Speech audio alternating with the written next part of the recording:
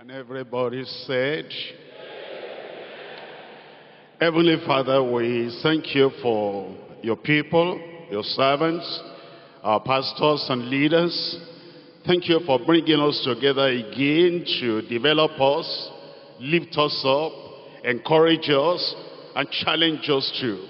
We're asking, Lord, that your word will find appropriate place in every heart tonight, in Jesus' name. And your word will bear fruit in every life. Clear away anything in our hearts, anything in our habits that hinders fruit bearing in Jesus' name. Be with every one of your people tonight. Thank you because we know you have answered. In Jesus' name we pray. Amen. We're coming to Jude, only one chapter, chapter 1. And I'm reading from verse 3. Beloved, when I gave all diligence to write unto you of the common salvation, it was needful for me to write unto you and to exhort you that ye should earnestly contend for the faith which was once delivered unto the saints. That latter part, it was needful. It was necessary. I was compelled by the Spirit of God. There was a pressure in the inner man that I shall write unto you and drill it into you, that you in particular as a minister should earnestly contend for the faith which was once delivered unto the saints. Tonight we're looking at the message, the charge to earnestly contend for the faith. The charge to earnestly contend for the faith. In 1 Timothy chapter 1. 1 Timothy chapter 1 verse 3. As I besought thee to abide still at Ephesus, when I went into Macedonia, that thou mightest charge some that they teach no other doctrine. You are given a charge, and you pass on the charge to those under your leadership. Charge them that they teach no other doctrine. In 2 Timothy chapter 4, reading from verse 1. I charge thee therefore before God. It's not a charge private between the apostle and the pastor Timothy. This is in the sight of God and in the sight of the Lord Jesus Christ. The charge comes, and he will judge the quick, the living, and the dead at his appearing and his kingdom. This is the charge. Preach the word. Be instant in season, out of season, reprove, rebuke, exhort with all long suffering and doctrine. Here's the reason for the charge.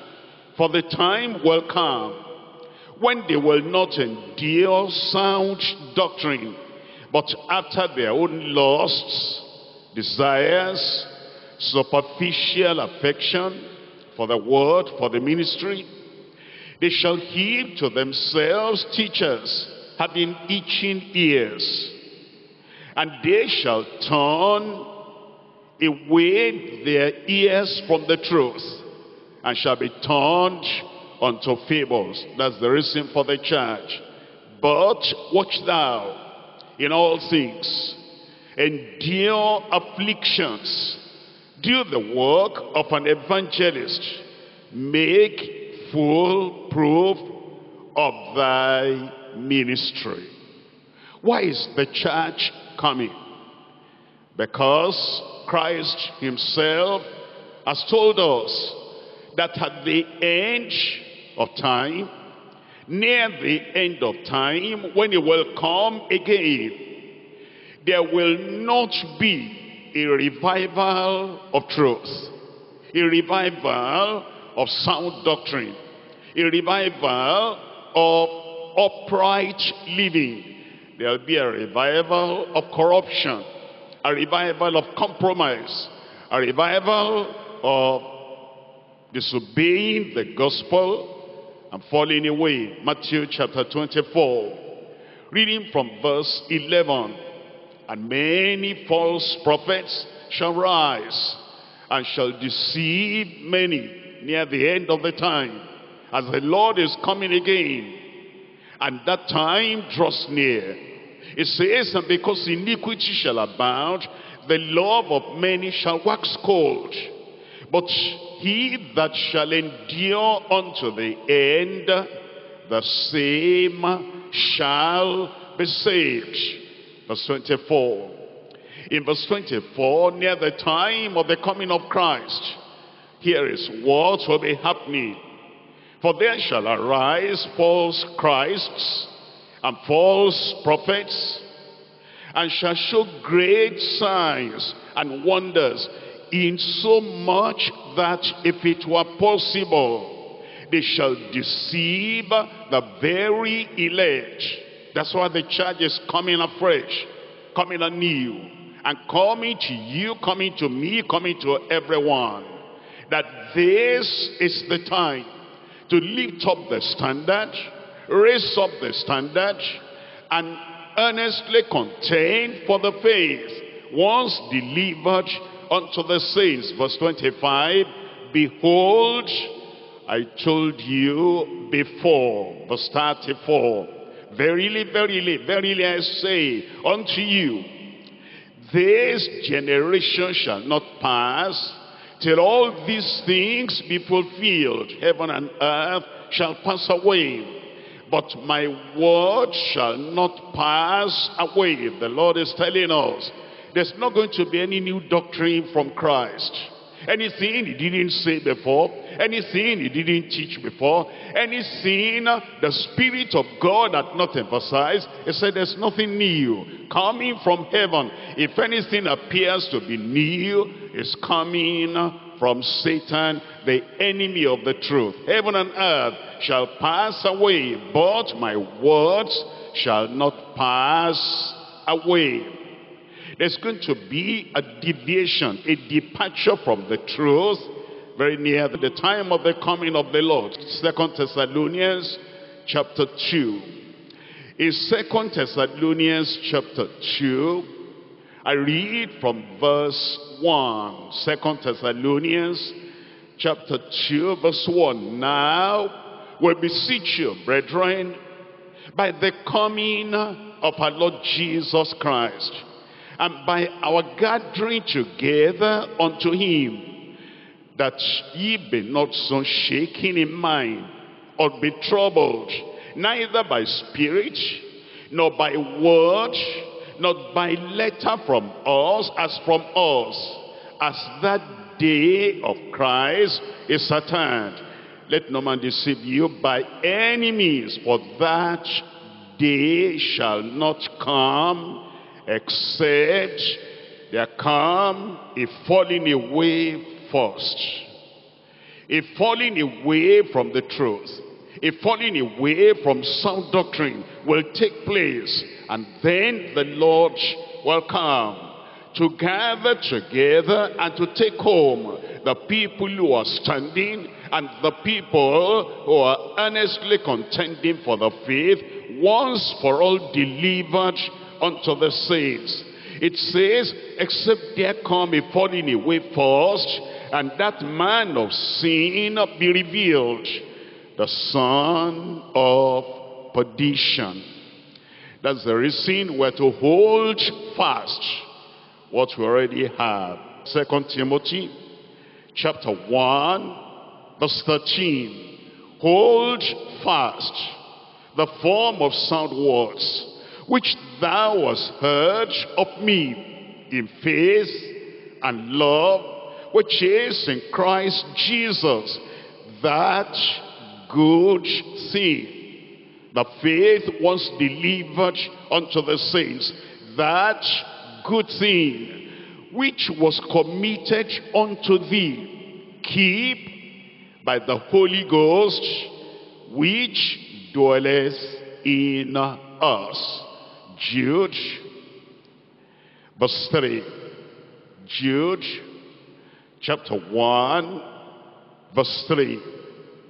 It was needful for me to write unto you, and to exhort you, that ye should earnestly contend for the faith which was once delivered unto the saints. The charge to earnestly contend for the faith. Three things we're looking at, three subtitles. Number one, personally comprehending the faith delivered unto the saints. You must hear it. You must understand it. You must believe it. You must have accepted it. You must have committed yourself to preaching it before now you can have the charge. Earnestly contend for the faith. Personally comprehending the faith delivered unto the saints. Point number two, passionately contending for the faith declared by the Savior. The faith, the body of truth, the doctrine, the teaching, the totality, entirety of the truth that Christ emphasized. And that he said, when the Holy Ghost is come, he will reveal all things unto you, which has been revealed in the epistles.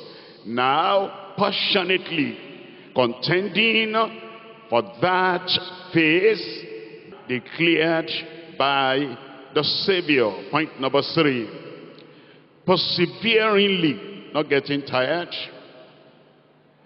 permanently, not doing it and leaving it off, perseveringly conserving the faith defined in the scriptures. It's delineated in the scriptures. It's described in the scriptures. It's revealed to us in the scripture. And perseveringly conserving the faith defined, described, delineated in the scriptures. Come to point number one. Personally comprehending the faith delivered unto the saints. Jude, verse 3. Beloved, when I gave all diligence to write unto you of the common salvation, that's the salvation common to everyone. Salvation available for everyone. Salvation for the Jews and the Gentiles. Salvation for the first century and all the centuries until Christ will come. The same salvation through the same Savior, provided by the same cross at Calvary.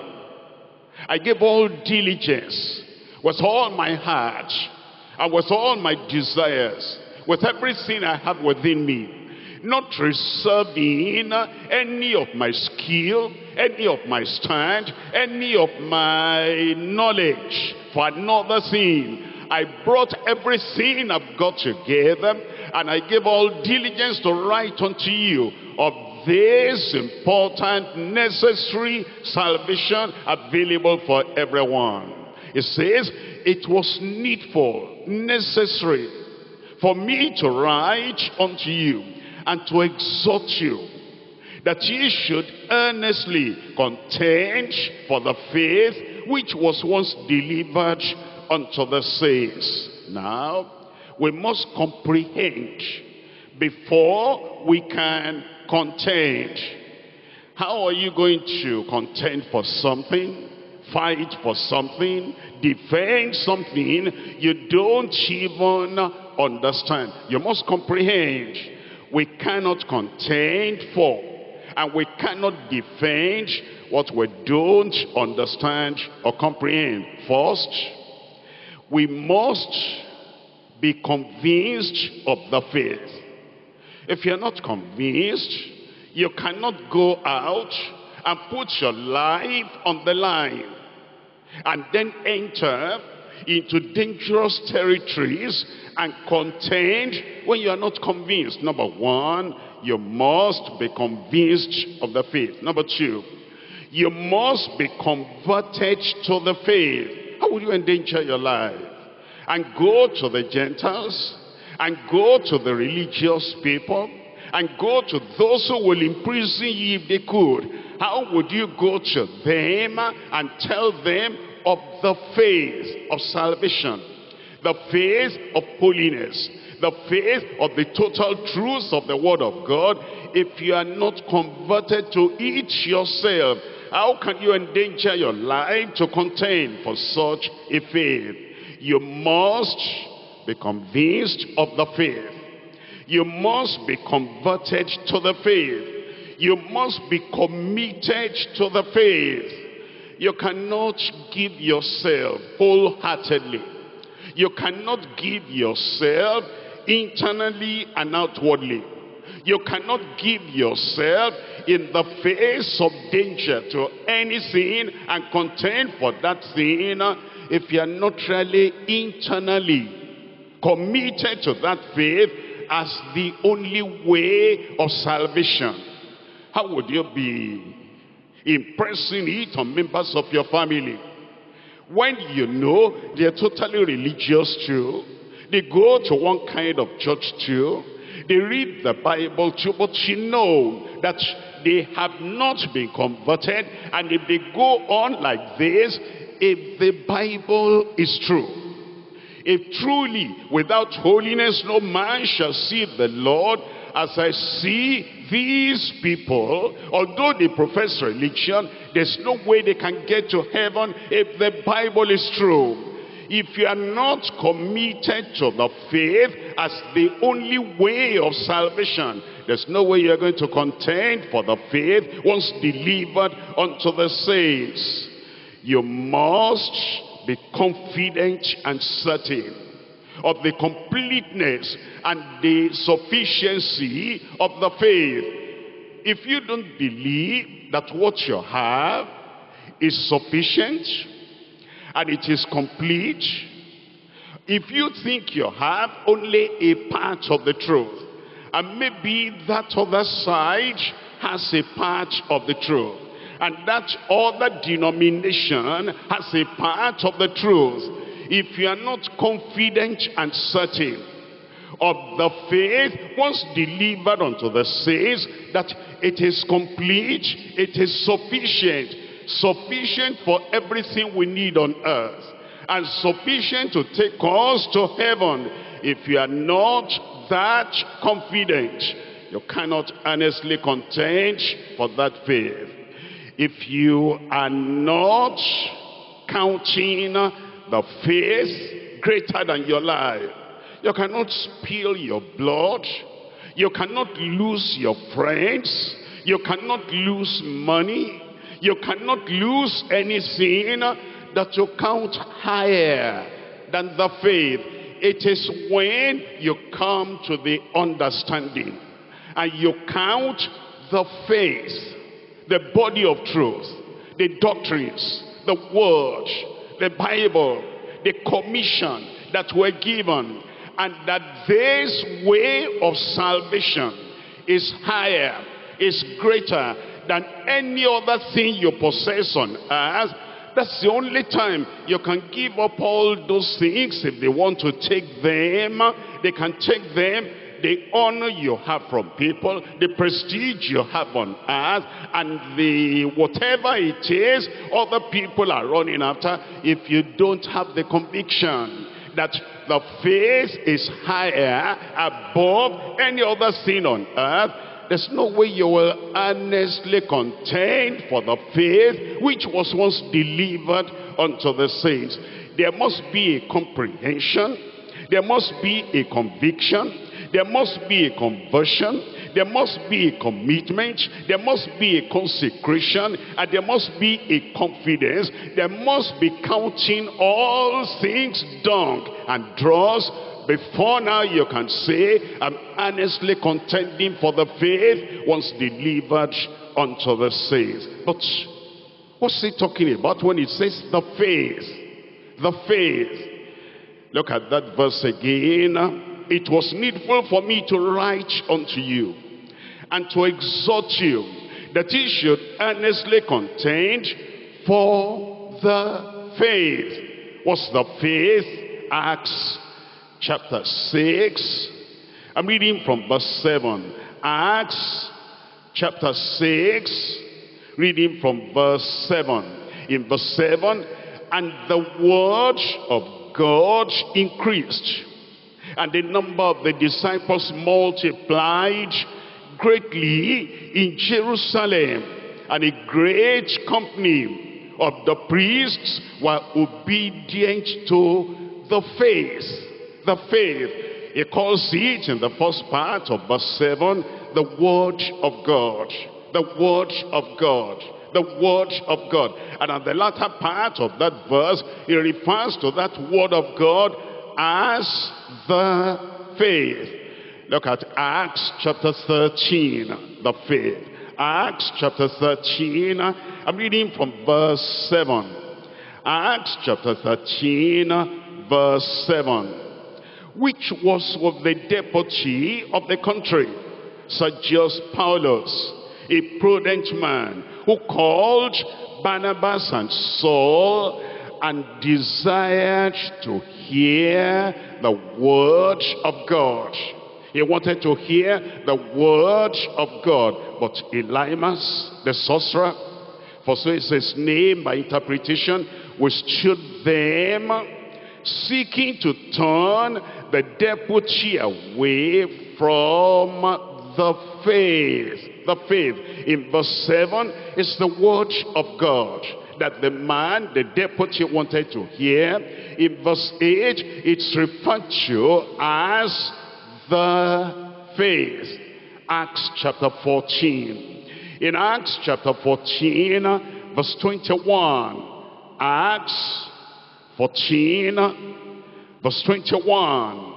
It says, and when they had preached the gospel, the word of God, the gospel to that city, and had taught many, they returned again to Lystra and to Iconium and Antioch, confirming the souls of the disciples and exhorting them to continue in the faith. What they taught them was the word of God, was the gospel.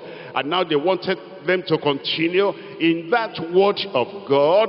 And in verse 22, it's referred to as the faith. Acts chapter 16. Reading from verses 4 and 5. And as they went through the cities, they delivered them the decrees for to keep.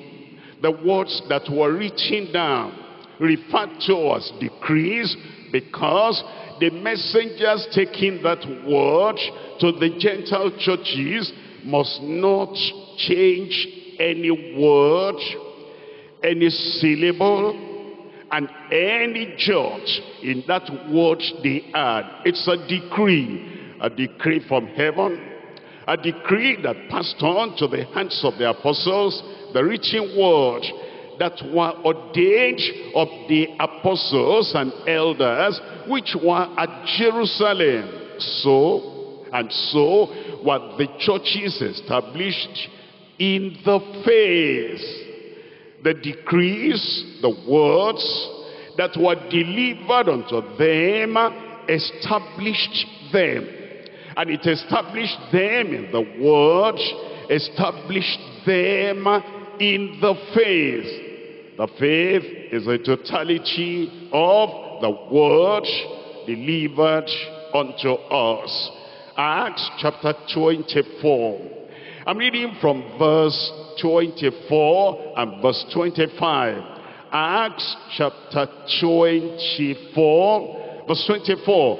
After certain days, when Felix came with his wife Drusilla, which was a Jewess, he sent for Paul and heard him concerning the faith in Christ. The faith in Christ. Verse 25. And as he reasoned of righteousness, temperance, and the judgment to come. That's part of the faith. He wanted to hear concerning the faith. And Paul, in bringing the faith unto him, spoke of righteousness. Self-righteousness will not do. Only the righteousness of Christ imparted unto us will do. Only the righteousness of faith will do. And then after that we accept that, we receive that, and we live in the righteousness that is greater than the righteousness of the scribes and the Pharisees. And temperance, bringing everything under control. Under temperance, the members of your body, your tongue, your eyes, everything. And then there's a judgment to come. Felix trembled, hearing about the faith. If it were just faith to get healed, there's nothing to tremble about that. If it's a faith to get money, prosperity, there's nothing to tremble for concerning that. But he had the faith, the word of God. And he trembled and said, go thy way this time. When I have a convenient season, I will call for thee. Colossians chapter 1, verse 23. Colossians chapter 1, verse 23. If ye continue in the faith, if ye continue in the faith, grounded and settled, and be not moved away from the hope of the gospel. It's talking about the faith, and now he calls it the gospel, which ye have heard the word, the counsel of God, and which was preached to every creature which is under heaven, whereof I, Paul, am made a minister. That's the faith. Come back to Jude, chapter 1, verse 3. It says in Jude, verse 3, it says here, it was needful for me to write unto you, and to exhort you, that ye should earnestly contend for the faith which was once delivered unto the saints. The word delivered. It was delivered unto the saints. And those saints have kept the faith, preserved the faith, established the faith, and now they have passed it on to us. And it is ours to continue and to contend and to preserve the faith which was once delivered to the saints, not delivered to the sinners. So the sinners cannot come to a round table with the saints and say, let's discuss this faith. You have no part in this. It's not delivered to the unbelievers. So the unbelievers cannot say, let's come to a round table and talk about this faith. You have no part in this. It's not delivered to religious people who have not been converted, who have not been changed, and who are not saints of God. And so religious people and society cannot come to us and say, let's sit down and discuss this. And tell you and tell one another what we can preach that will make us feel we're united, that we're one. You have no part in this. It was delivered unto the saints, and those saints passed it on to saints, and the saints of today have got it. And the saints of today, if they're going to pass it on, they pass it on to saints. We don't pass it on to sinners. Sinners cannot take the word, the faith, and go and preach it to all the people. The delivered unto the saints. We're looking at Luke chapter 1. And I'm reading from verse 1. Luke chapter 1, verse 1. For as much as many are taken in hand to set forth in order the declaration of those things which are surely believed among us. Those things from repentance to being born again, to restitution, to righteousness, to the standard of the word of God on Christian living, to who a new creature is in Christ, to Christ, our sufficiency, the captain of our salvation, to Christ who was born of Virgin Mary, and for Christ who lived a sinless life, and the Christ who gave us all the teachings of the new covenant, Christ who went to Calvary,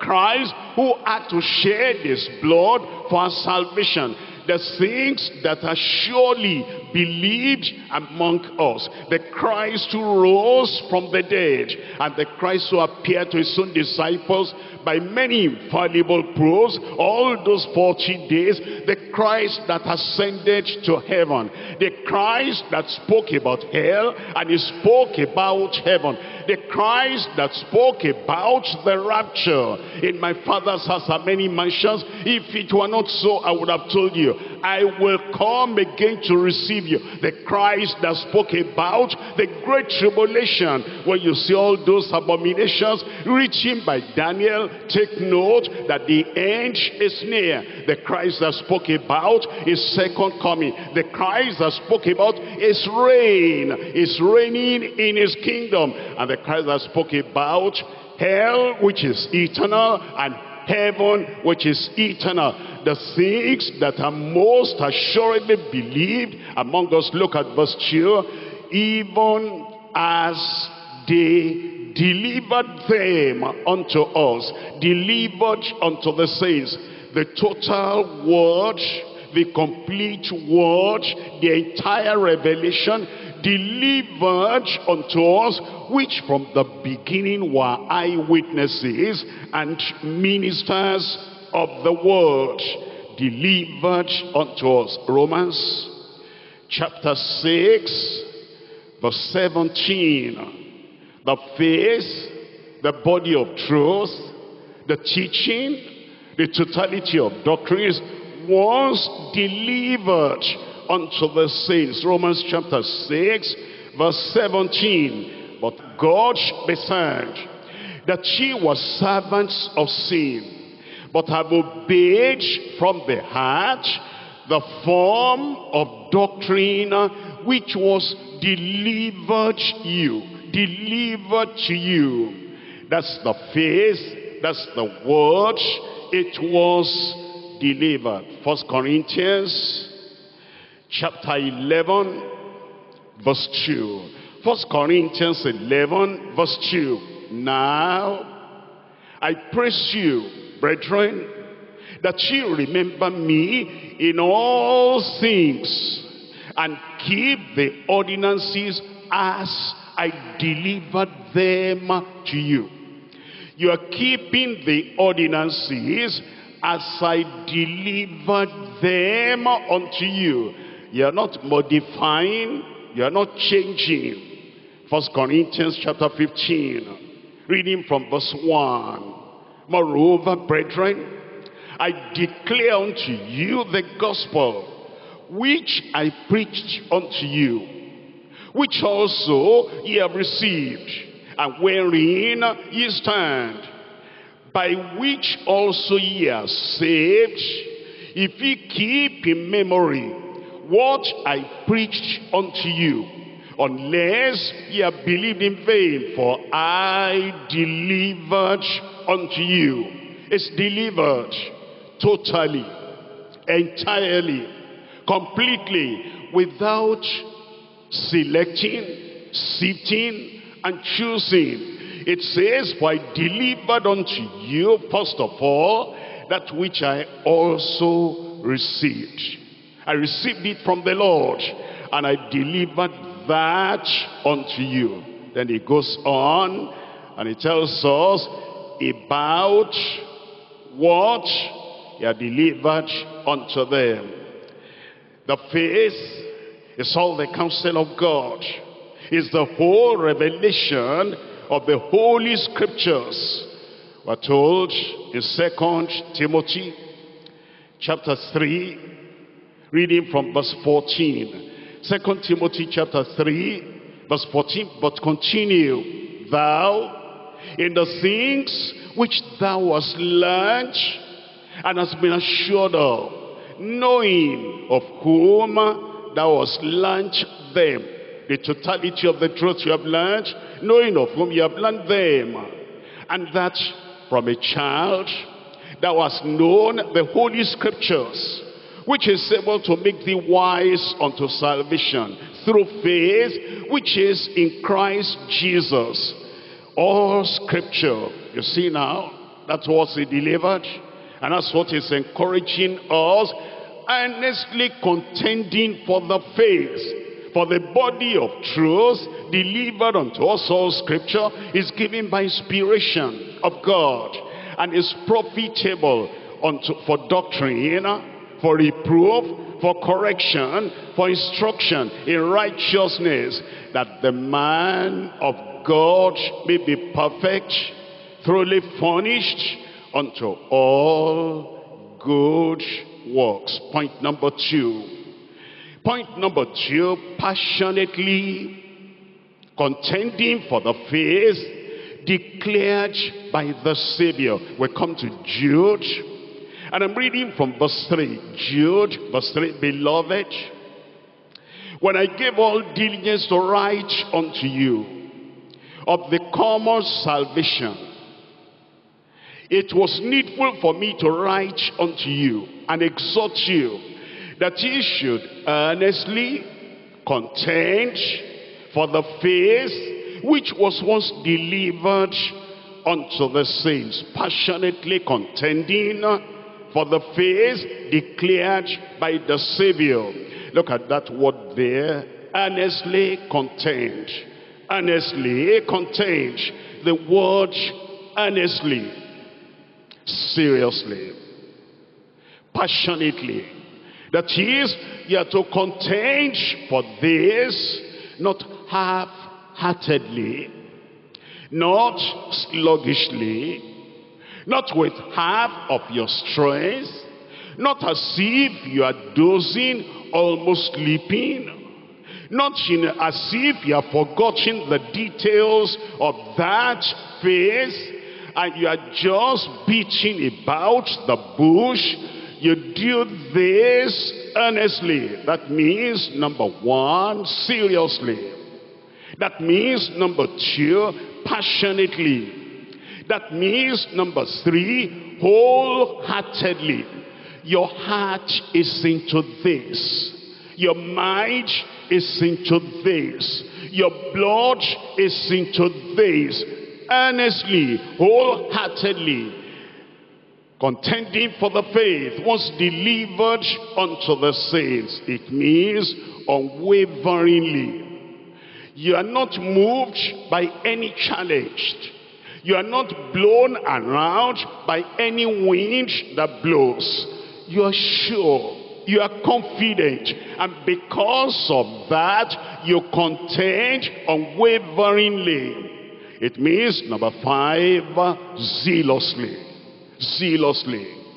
If you are ever zealous about anything at all, and you are awakened, and you put everything you've got, and the zeal consumes you, this is the one area you must zealously contend. It means courageously. If you're not courageous, and the people you are talking to, and the people you are contending with to preserve the faith, if they see that you are not courageous, you are fearful, you're timid, and you're not putting everything you've got into it, They'll not believe you. You contend courageously. 7, you contend uncompromisingly. They will tell you that, all right, we accept it up to this point, but no further. Now Moses, how many will go with you? And Moses replied, all we have in the land will go with us. Now Moses, take care of yourself. Your men can go, your women can go, take your children along too. That and no more. And Moses replied, all the animals, everything we have in this land, were taken out. Not a hoof will remain, uncompromisingly. That you know that there is no little part of the doctrine, there is no redundant part of the faith, there is nothing that you say, okay, for the sake of unity, for the sake of understanding, we give up that, we're quiet on that, we'll not emphasize that anymore. You contend for the faith uncompromisingly. Number 8, you contend for the faith effectively. If you go to the battle, you say you are gone to war, wage war. If you come back defeated, you have not waged war. All the other people have waged the war, and they have crushed you, and they have silenced you. You must contend effectively, and you must contend convincingly. Your words must be convincing. The tone of your voice must be convincing. Your stand, your look, your posture must be convincing. You stand for the truth. And you say, this is the way, and it's the only way that takes us to heaven. Even the way you say it must be convincing. You say it, you contend convincingly. And you contend constantly. You're not tired until your blood is now cold in your body, and you don't have any voice, and you are passed on to the other side. You keep on contending constantly, fearlessly. If you fear the enemy, he'll take advantage of that. He'll push his false doctrine down your throat. But you contend fearlessly, and you contend faithfully. He who strives for the mastery must strive lawfully, faithfully. Look at that verse again. Jude, verse 3. Beloved, he's talking to all believers, not only ministers, and he's talking to us, of course, in particular the ministers. Beloved, when I gave all diligence to write unto you of the common salvation, it was needful for me to write unto you and to exhort you that you should earnestly contend. The word contend. Fight. You fight to keep the faith. You fight Satan. You fight the evil spirits. You fight the principalities and powers. You fight the agents of Satan. You fight religious people who are sent to make you dilute and compromise the faith. Fight to keep.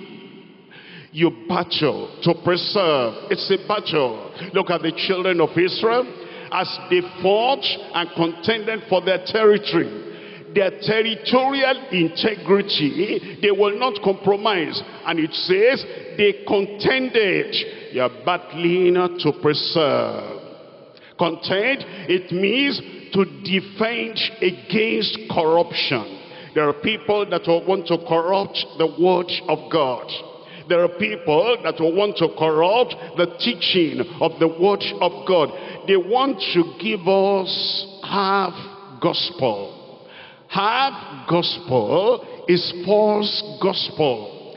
If you remove repentance from the gospel and you leave the faith there, The people don't know what to believe. If there is no conviction for sin, there will be no true repentance, and the faith will not be real. Therefore, you defend the faith against corruption. You protect from the enemies. There are enemies of righteousness. Anytime they hear the word doctrine, anger rises up in them. And they say, if we're going to be friends, if we're going to work together, you must stop using this word. That word gives them stomach ache. That word makes them feel there can be no unity if there is doctrine. Jesus had doctrine. And the doctrine he has passed on to us. The Pharisees even had doctrines. And Jesus said, beware of the doctrine of the Pharisees. Paul the apostle emphasized doctrine. What's doctrine? The doctrine of salvation. The doctrine of righteousness. The doctrine of sanctification. The doctrine of marriage. One man, one wife, until death do you part. Yes, there's doctrine, and you want to protect the doctrines from the enemies of the faith. Number 5, to contend means to maintain the faith at all costs. To maintain the faith at all costs. You lose friends. That's the cost. Let them go. You lose people that will say, we used to appreciate him, we used to love him, we used to honor him, but now he's so strong-minded and he's so narrow-minded. He keeps to the Bible alone, and is not sinner-friendly. It's not denomination friendly. It's not that friendly. It's not like a salesman that will show you this side and not show you this side. But to contend and maintain the faith at all costs. What does it mean to contend? Shield the faith from antichrists. There are many antichrists that have gone into the world. They are antichrist, anti-Christian, anti-doctrine, anti-righteousness, anti-holiness. It says we are to shield the faith from antichrist. We're to watch against contamination. We're to watch against any drop of poison to come into the glass, into the cup of pure water. We're to watch against contamination. To contend, what does that mean? Gird the faith with your very life. That's what it means. That you're earnestly contending for the faith once delivered unto the saints. You gird the faith with your very life. And it also means you stand up against subtle attacks. Subtle attacks. There are people, when they joke, there are people, when they make fun, there are people in their pawns. The only thing they know is to joke about holiness. They pronounce it a particular way. Sanctification. They pronounce that a particular way. And they say, you know, I'm sanctified. And because I'm sanctified now, I don't eat meat. They're just trying to cast it at you. Throw it at your face. They use the serious words, sacred words of scripture in a jocular manner to make jest and to ridicule. And you must stand up against subtle attacks. To contend means you keep secured from intruders that would like to come. That's why you protect your house with electronic gadgets. You protect the house with even human security, so that intruders will not come in to take anything. To contend means you ward off threatened danger. There's a danger of losing this and losing this and losing this until everything becomes shallow and empty, and you ward off threatened danger. Anything that will erode into your faith and into the faith. Anything that will erode into the stand on the word of God. You ward off those threatened erosion. You safeguard, taking precautionary protective measures. You don't wait until the thieves come. You take precautionary protective measures. You safeguard the faith so that nobody will come and then pollute and then destroy what we have got. By the grace of God, we will do it. Earnestly, courageously, unflinchingly, totally with the whole heart, we will contend for the faith once delivered unto the saints in Jesus' name. I'm waiting for a good amen. Look at this word, contend. Deuteronomy chapter 2. Deuteronomy chapter 2. I'm reading from verse 24. Rise ye up, take your journey, pass over river Arnon. Behold, I've given it to thine hand, Sihon, the Amorite, the king of Heshbon, and his land. Begin to possess it. I've delivered it into your hand. Contend with him in battle. Contend, it's yours. He's sitting on it. He's holding on to it. And I've delivered it into your hand. Contend in battle. He has given us the word. And the word he has given us is the word of salvation. And the word that will rescue people from the eternal lake of fire. And he says, contend. Keep it pure. Let nothing, let nobody tamper with it. Keep it. Defend it. Contend for it. Nehemiah chapter 13. I'm reading here from verse 15. Nehemiah chapter 13 verse 15. In those days saw I in Judah some treading wine presses on the Sabbath, and bringing in sheaves, and lading asses, as also wine, grapes, figs, and all manner of burdens, which they brought into Jerusalem on the Sabbath day. And I testified against them in the day wherein they sold victuals.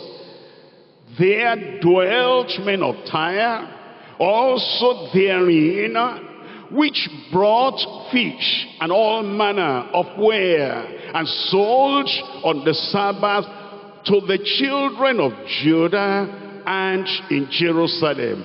Verse 17, tell me there. Then I contended with the nobles of Judah, saying, this must not continue on the Sabbath day. You know, the Sabbath day was delivered unto them. And they were to keep that law without anybody trying to make them compromise. And Nehemiah said, I contended with the nobles of Judah and said unto them, what evil thing is this that ye do, and profane the Sabbath? And then he goes on. Then he tells us, Nehemiah, that chapter 13, I'm reading now from verse 23. In verse 23, in those days also saw I Jews that had married wives of Ashdod, of Ammon, and of Moab, and their children spake half in the speech of Ashdod, and could not speak in the Jews' language, according to the language of the people. And what did he do? I contended with them. They've lost the purity of the language. And foreign languages, ideas coming in, I contended with them. Verse 26, did not Solomon, king of Israel, sin by these things? Yet among many nations was there no king like him, who was beloved of his God, and God made him king over all Israel. Nevertheless, even him, if we're not watchful, nevertheless, even him, if we're not contending, nevertheless, even him, Solomon the wise king, did outlandish women cause to sin. Shall we then hearken unto you to do all this great evil, and to transgress against our God in marrying strange wives? We need to contend for that. Contend for that. The strange women don't come into the assembly of the children of God through marrying with unequal yoke. It will not happen to your children. Verse 28, and one of the sons of Jehoiada, son of Eliashib, the high priest, was son-in-law to Sanballat, the Horonite. Therefore, tell me, say it as if you could do that. I chased him from me. I chased him from me. You will not befriend a compromiser. You will not befriend a compromiser. Proverbs chapter 28. I'm reading from verse 4. Proverbs chapter 28, reading from verse 4. Earnestly contending for the faith which was once delivered unto the saints. Proverbs chapter 28 verse 4. They that forsake the law praise the wicked. They praise the sinner. They praise the backslider. They praise the people that are not standing squarely and fully and solidly on the word of God. They that forsake the law praise the wicked. But such as keep the law contend with them. Contend with them. They don't keep quiet when they see error coming in. They don't keep quiet when they see evil coming in. They contend. Jeremiah chapter 28, reading from verse 1. Jeremiah 28, I'm reading from verse 1. And it came to pass the same year, in the beginning of the reign of Zedekiah, king of Judah, in the 4th year, and in the 5th month, that Ananiah, the son of Azor, the prophet, which was of Gibeon, spake unto me in the house of the Lord, in the presence of the priests and in the presence of all the people, saying, thus says the Lord of hosts, the God of Israel, saying, I have broken the yoke of the king of Babylon. Within 2 full years will I bring again into this place all the vessels of the Lord's house. Jeremiah had prophesied that the people of Judah will spend 70 years in Babylon.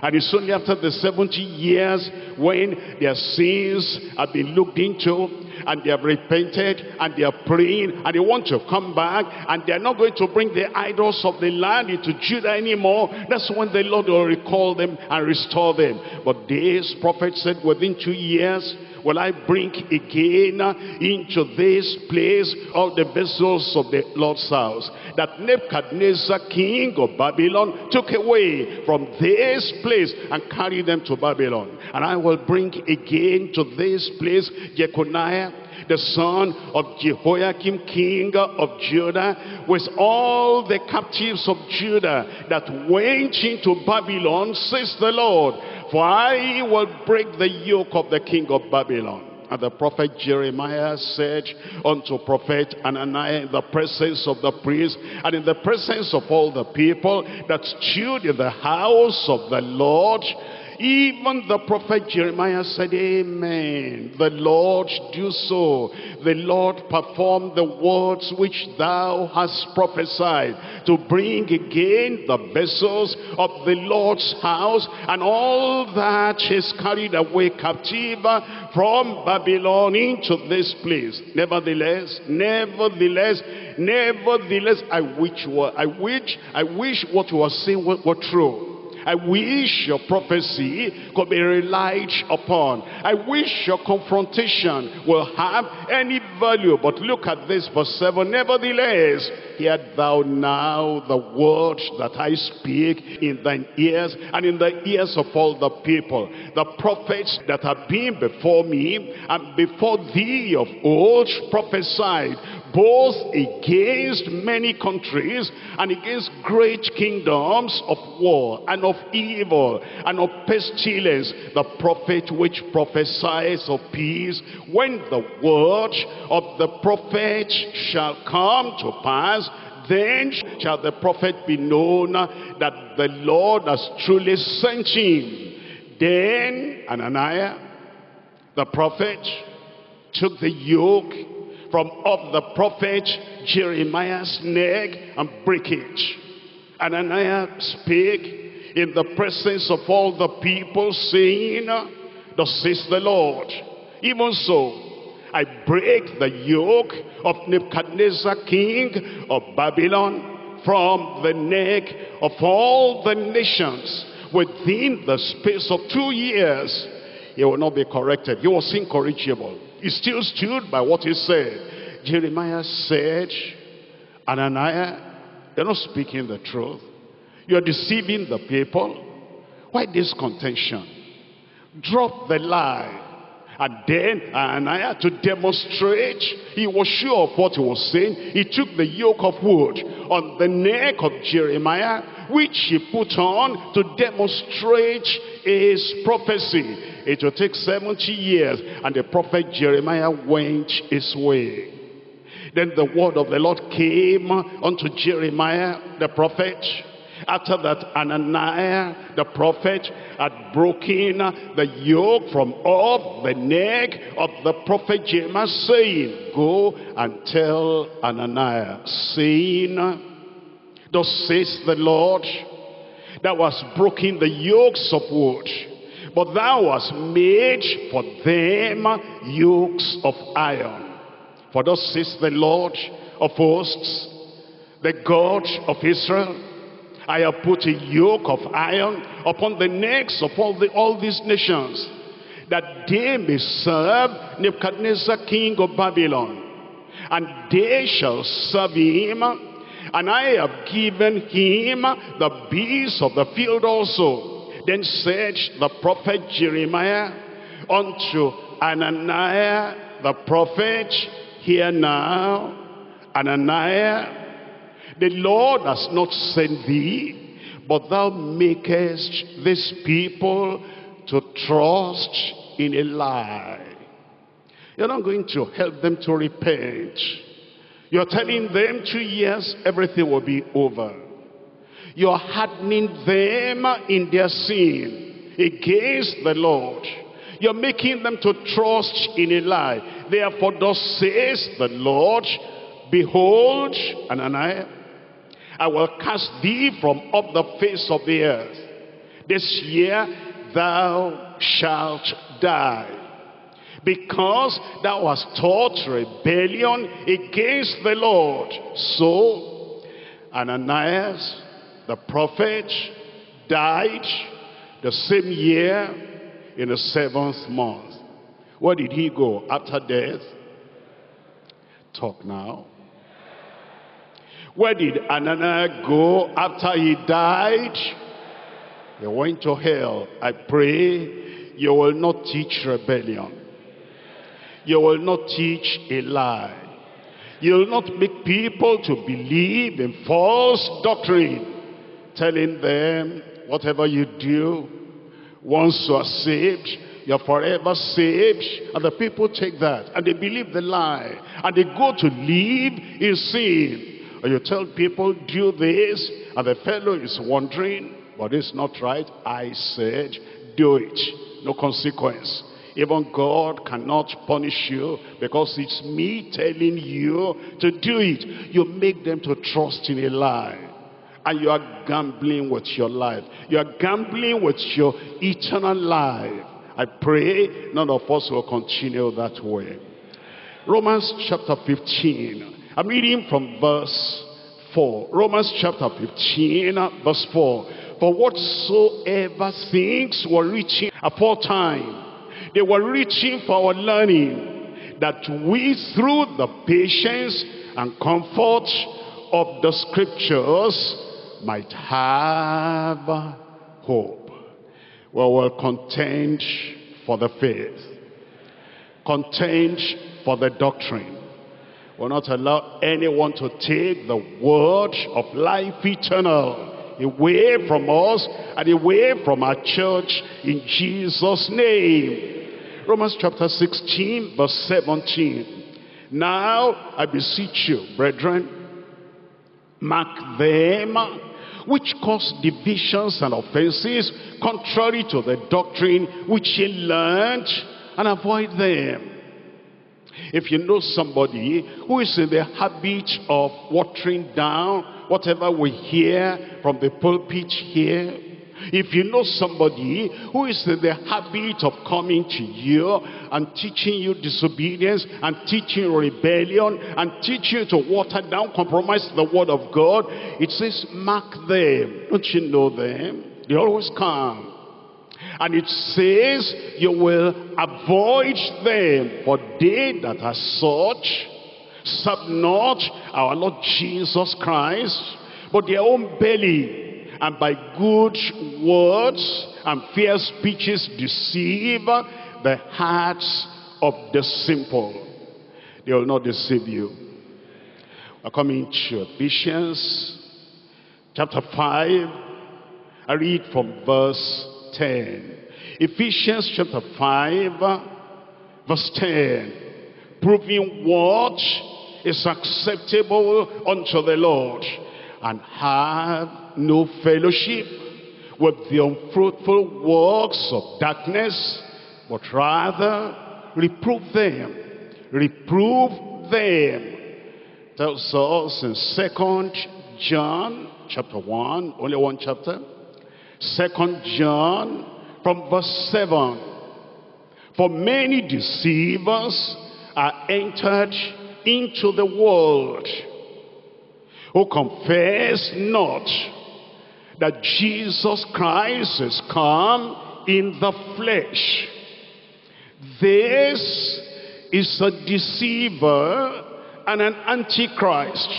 There are people that can stand up and look at the congregation and read the Bible and then say, this is what the Bible says, but I say. Then they say a different thing.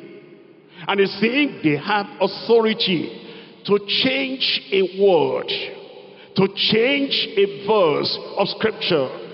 And they do it with bold face, as if the title of a denomination gives them authority to twist the Bible. There are many deceivers. They have entered into the world. I pray if they get to you, you'll tell them to their face, you are wrong, the Bible is right. Tell me a good amen.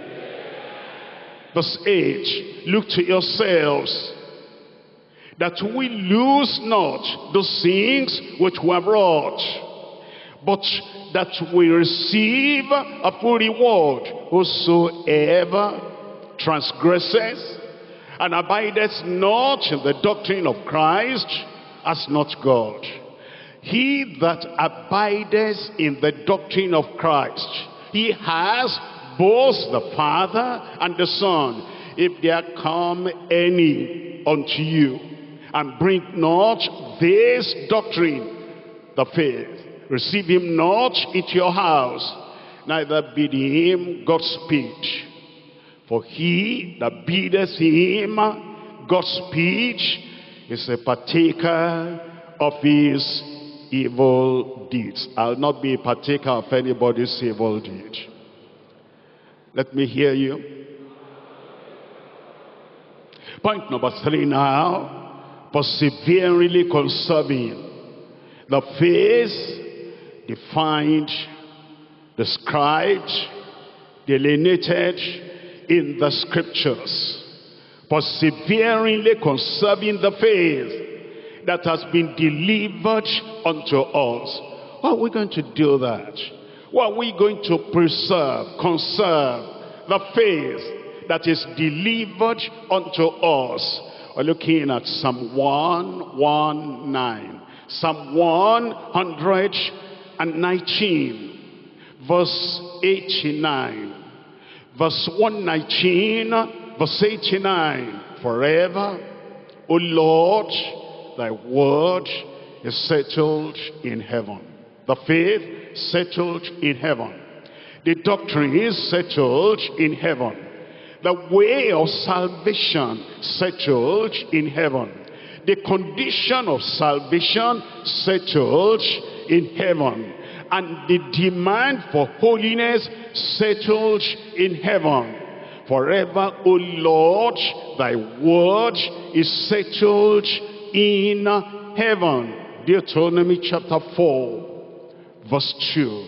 Deuteronomy chapter 4, we're reading from verse 2. In verse 2, it says, ye shall not add unto the word which I command you. Why? It's settled in heaven. Neither shall ye diminish aught from it. Why? Because it's forever settled in heaven, that ye may keep the commandments. Deuteronomy chapter 12, verse 32. Deuteronomy chapter 12, I'm reading from verse 32. What things soever I command you, observe to do it. Thou shalt not add thereto, nor diminish from it. It's forever settled in heaven. Don't add, don't diminish, don't take away. Proverbs chapter 30. Proverbs chapter 30, verse 5. Every word of God is pure. It doesn't need improvement, adjustment. Every word of God is pure. Every doctrine of scripture is pure. It's a shield unto them that put their trust in him. Add thou not unto his words. Add thou not unto his words. There are some people that like to control people's lives by what they call prophecy. They will not allow the people to rest on the word of God, abide in the word of God. They will not allow the people to take decisions and move on in their lives by the teaching of the word of God. And they are always coming to that individual. Thus says the Lord. And the people become afraid, and these people tell them, I prophesied unto so and so. He didn't believe. This is what happened. I prophesied to so and so. This other thing, she was doubting me. This is what happened. The Lord has sent me to you now, and I know that you are Deeperlife a member, and Deeperlife only Bible, and they want a word in scripture, and they want to say, okay, if you are telling me that, where is it in the Bible? Well, what I'm telling you is prophecy coming from the throne of God. You'll not find this in the Bible, but if you don't obey this, and they put them under fear, judgment is coming upon those people. I said judgment is coming upon those people. You know, here we spend our time, and then we go from verse to verse, chapter to chapter, and after we have kind of searched the word, and we have seen this is what the Lord has said. There's you know, somebody waiting outside there, and he's saying that God sent him to you to rub the belly of your wife with oil, and once that happens, that's the only time you can conceive. I'm surprised some people even do some terrible things. They said, the Lord sent me to you that problem you have, you must drink your urine. It is when you drink your urine, you'll be free. And we don't find that. Is that in your Bible? And people who have been coming to Deeper Life for these many years, and they are hearing the word of God, they listen to the people that are adding and subtracting. May the Lord deliver the whole church in Jesus' name. Verse 6, art thou not unto the words, lest he reprove thee, and thou be found a liar. If somebody dies a liar, where does he go? He goes to hell. Look at Matthew chapter 24. I'm reading from verse 35.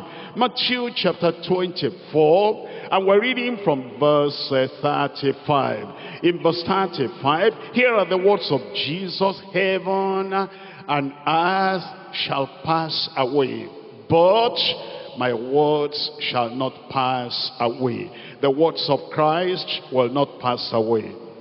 We are to abide in that word. I will abide in that word. You will abide in this word. You will not be swayed, and you will not be driven unto false doctrine. No matter how slight that false doctrine may be, you will not go astray in Jesus' name.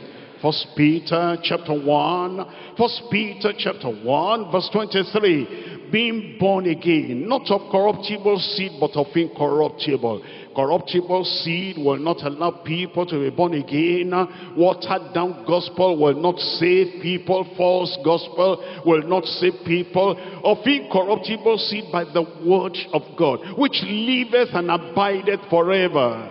For all flesh is as grass, and all the glory of men as the flower of the grass. The grass withereth, and the flower falleth away. But the word of the Lord, tell me, endureth forever. And this is the word which by the gospel is preached unto you. I will not add. I will not add. I will not subtract. Revelation chapter 22. Revelation chapter 22, verse 18. For I testify unto every man that heareth the words of the prophecy of this book. If any man shall add unto these things, God shall add unto him the plagues, the punishment, the devastation, the desolation, the perdition that are written in this book. And if any shall take away from the words of this book, of this prophecy, God shall take away his part out of the book of life, and out of the holy city, and from the things which are written in this book. Do you believe the word of God? Do you accept the word of God? If anybody takes away from the teachings of the word of God, is trying to be lenient to the sinners, he doesn't want to talk about repentance, restitution. He's trying to be lenient to the polygamists. He doesn't want to talk about one man, one wife until death do us part. He's trying to be lenient and to curry the favor of Herod. He doesn't want to say it's wrong for you to take your brother's wife. And therefore he takes away deliberately by quietness from the word of God. The Lord will take his part out of the book of life. The Lord will take his part out of the holy city. And the Lord will take his part out of the good things and the blessings that are written in this book. If somebody dies in that condition, and the name is out of the book of life, and the name is out of the holy city, if somebody dies in that condition, anybody can die anytime. By accident, some people die. By houses collapsing, some people die. By whatever, some people die. By the judgment of God, some people's lives are cut short because they have gone on and on to the point of no return. And the Lord says he doesn't want them to corrupt his church. He doesn't want them to hinder thousands, millions from getting to heaven. So he removes one person to save 1 million people. Anybody can die anytime if he continues to tamper with the word of God. If somebody dies under the anger of God and the judgment of God like that, where does he go for eternity? He goes to hell. I pray that none of us here will go to hell. The Lord wants us to count his word sacred and to preach the word as he has given us. And he has given us a charge to earnestly contend for the faith once delivered unto the saints, the grace to do it, and the determination, diligence to do it, and the heart to do it, and the consecration, commitment to do it, and do it every time. The Lord will give unto you. You in particular, the Lord will give unto you. You will get to heaven. You will take many people to heaven. And day by day, as your opportunity comes, declare the word of God, earnestly contending for the faith, once for all delivered unto the saints. Let's rise up and pray. Pray your heart out. Pray for the grace of God. Pray for the strength of the Lord. Pray that the strength to stand, God will give unto you. You'll not have any friend that is so close that you fear that you cannot speak the truth because of that friend. It's not a friend who is making you to go on the way to hell. It's not a friend who wants you to dishonor God. It's not a friend who wants you to contradict the word of God. Don't be afraid of anybody. If there's any friend like that who will not allow you to stand on thus says the Lord, on the totality of the whole counsel of God, throw away that friend. I chased him from me, chase them from you, and then abide in the word of God, so that you will get to heaven on the final day. Let nothing distract you. Let nothing disturb you. Make up your mind. Open your mouth and talk to the Lord in prayer and say, Lord, here I am. I am going to stand on the word of God. There's no deceiver, there's no distractor, and there's nobody that will hinder me from standing on the word of God earnestly, courageously, unflinchingly, and uncompromisingly. You want to defend the truth. You want to preach the word of God. You want to say, oh Lord, here I am. I am going to be dependable. I am going to be trustworthy. I am going to be faithful. Honestly, courageously, convincingly, fervently, and purposefully, I will contend for the faith once delivered unto the saints. Open your mouth and tell the Lord, you're not going to compromise. Nobody is going to run you away from ministry, and nobody is going to capture you, capture your mind, and capture your will, and capture your resolve, that you cannot contend for the faith once delivered unto the saints. You will defend the faith, and you will abide by the faith, and you'll be convinced by the faith, and you will live according to the word of God, which he has delivered into our hands. You will not compromise. You will not compromise. You will not allow anybody near, anybody far away, a kind of friend or a kind of enemy, an intimidator, a persecutor, anyone. You are not going to allow anyone to make you bend and to make you shift your ground and to make you compromise the word of God. You will stand. Tell the Lord, you will stand. Tell the Lord, you will stand. You must stand. You're a man, you must stand. You're a woman, you must stand. And with all your heart, with your very blood, with your life, you defend this word of God that has been given unto us. And you'll not allow whatever the world is promising you. You will not allow whatever anybody is trying to take away from you. You'll not allow anyone to make you compromise. You will keep the charge. You will agree with the charge. Earnestly contending for the faith which was once delivered unto the saints. Only so can you be in favor with God. Only so can you get to heaven without standing and without contending and without firmly abiding in that faith once delivered unto the saints. You might miss heaven. This is the time for you to have the grace of God. This is the time to have the strength. And this is the time to have the backbone. And this is the time for you to tell the Lord, oh Lord, I am going to stand. Oh Lord, I'm going to stand. And Ananias may challenge me, I will stand.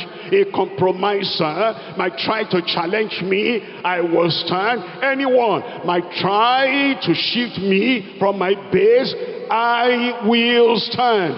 Tell the Lord, you need the grace. You need the grace to stand by all the teachings of the word of God, all the doctrines of the word of God. You need the grace to stand and to keep on declaring and to keep on preaching and to keep on emphasizing.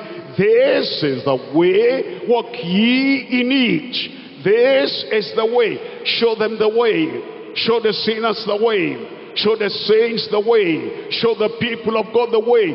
This is the way, walk ye in it. Don't allow them to turn to the right or to turn to the left. Let them be focused on their way to heaven, so that on the final day, when the dead in Christ shall rise, and the saints of God who have died, they will rise. And then those of us who are alive will be caught up together with them in the clouds. Tell the Lord, I'll be there, I'll be there, I'll be there. I will not miss out when the saints go marching in. That prayer will be answered if you make up your mind, consecrate yourself. Come whatever will happen, I will earnestly contend for the faith once delivered unto the saints. Tell the Lord, I will.